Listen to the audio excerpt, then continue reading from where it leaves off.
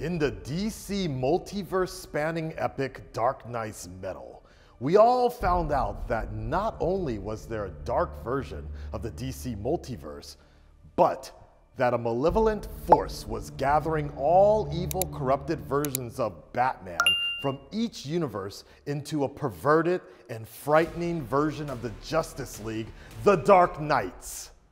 Their goal, to help the Bat God Barbados plunge the DC multiverse into permanent darkness. And if you've ever wondered what an evil Batman would look like if he turned into Superman's arch nemesis Doomsday, wonder no more. Prime One Studio proudly presents this terrifying take on the Caped Crusader, the Batman of Earth-1, the Devastator. On Earth-1, Batman was losing his fight with a murderous Superman. Seeing no way out, Batman infected himself with the Doomsday virus and turned into the Bone-Faced Destroyer. Prime One Studios artisans really pulled out all the stops with this statue. Just look at it. It is as massive as it is complex. This is not just a simple Doomsday clone. This is Doomsday with the super intelligence, martial arts mastery, and guile of Batman, combined with the super speed, super strength, and durability of Doomsday. And since the Devastator was born out of Bruce Wayne infecting himself with the Doomsday virus, you can see this hulking monstrosity explode out of Batman's uniform as it rips his posable fabric cape to shreds.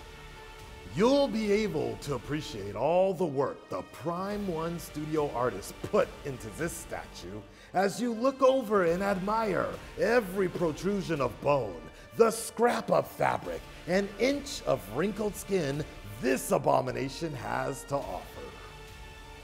His base is a wonder of rocky, alien outcroppings of bone and stone, set into a craggy, weathered gargoyle built out of masonry. And nestled between his feet is the kryptonite spear that proved useless against a marauding man of steel. But that's not all.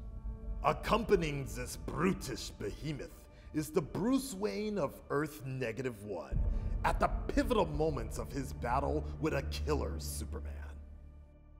In one version, Batman is clutching the kryptonite spear he thinks will be enough to take down Superman.